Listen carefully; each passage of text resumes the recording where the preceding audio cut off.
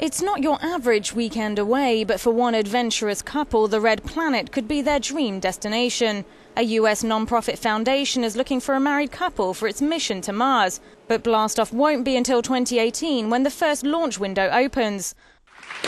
The project will cost upwards of $1 billion, all of which will come from the private sector. We have funding to keep this going for 2 years out of my pocket, but anyway, we should be able to raise the funds to complete the mission.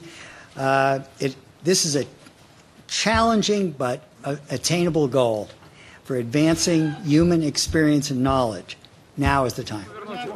10 years ago, Dennis Tito became the first space tourist on the International Space Station, paying $20 million for the privilege. But the mission to Mars will be a little less glamorous. The privately funded expedition won't have to stick to NASA guidelines on air and water quality.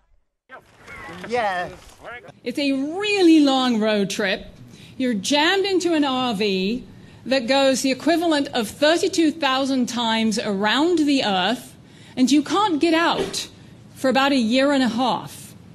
And you've got everything in there with you, jammed inside.